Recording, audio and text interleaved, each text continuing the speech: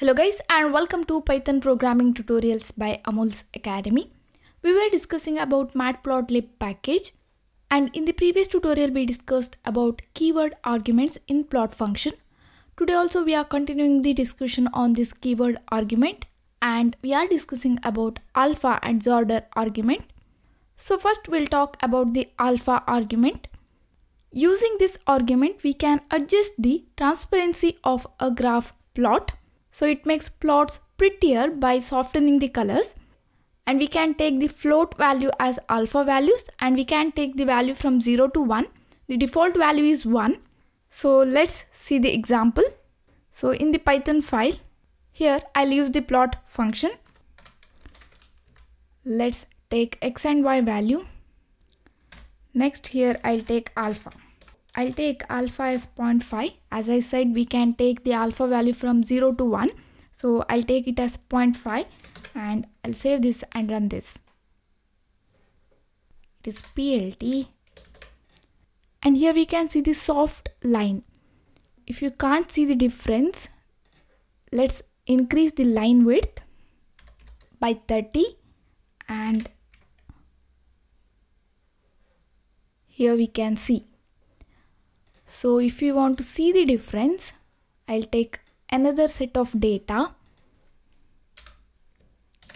and for that I won't take the alpha value, okay? So it will take the default value, right? So here I took 10, 20, 30, 40 as the y coordinate value, so it will take the default x coordinate value. Line width is 30, and here I'm not taking the alpha value, so it will take the default value 1.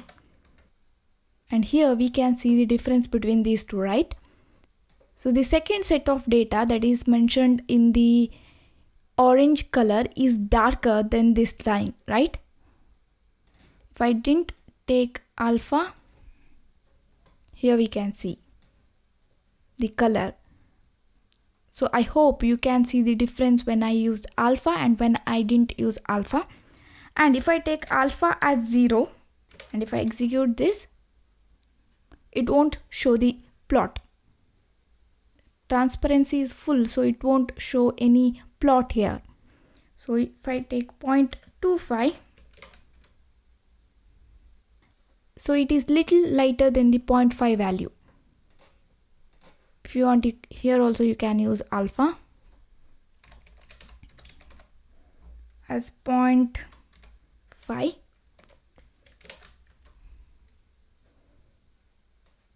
Right? You can see the difference, right?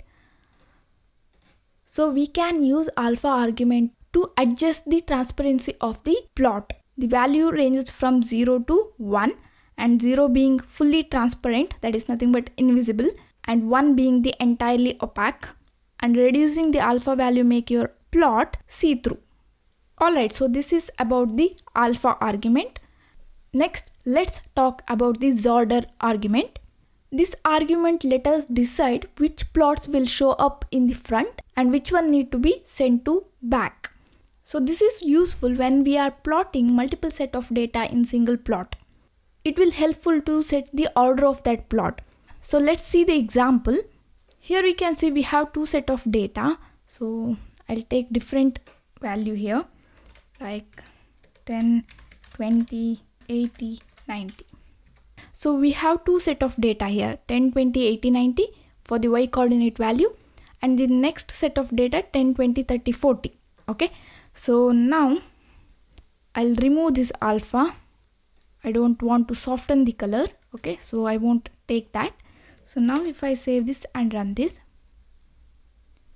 here we can see in this value 10 and 20, both these plots are joining, right? And here we can see this second plot is in the front and this blue color plot is in the back. If you want to change the order of this, then you can use this Zorder argument. If I give the larger value to the Zorder, it will be present closer to the front. That means it will present at front, and the plot with the smaller value will be present at the back. So for example, here we can see this second set of data, that is orange color is in the front and blue color is in the back. If I want to change that, here I can use Zorder. I can give the order.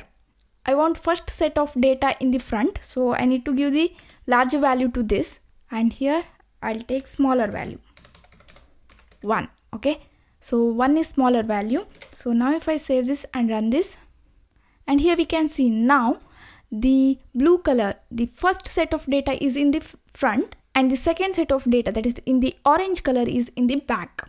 In this way we can change the order of the plot. Let's take another example. So I'll take value as 0, 0 for x coordinate, y coordinate -1 and 1. Here also I'll take different set of data, -1, 1, -1, 1, and we'll take another set of data. Here I'll take 1, -1. If I didn't take Zorder, if I save this and run this, use comma between x and y coordinate. Here we can see 3 set of data, and here we can see the green one, that is the third set of data is in the front, and second set of data is in the middle, and the first set of data is in the back. So if you want to change the order, you need to use Zorder or Z order. So I need this front, so I'll take the maximum value. I'll take 2 and I'll take this as 1. Now here we can see the first set of data is in the front, right? Blue color is in the front. Now I can take this as 3 and this as 2. This is in the front now. Okay, so in this way we can change the order of the plot. Okay, so this is about Zorder and Alpha. So that's it for now, guys. Thank you for watching. Don't forget to subscribe to my channel. I will meet you in next class. Till then, take care.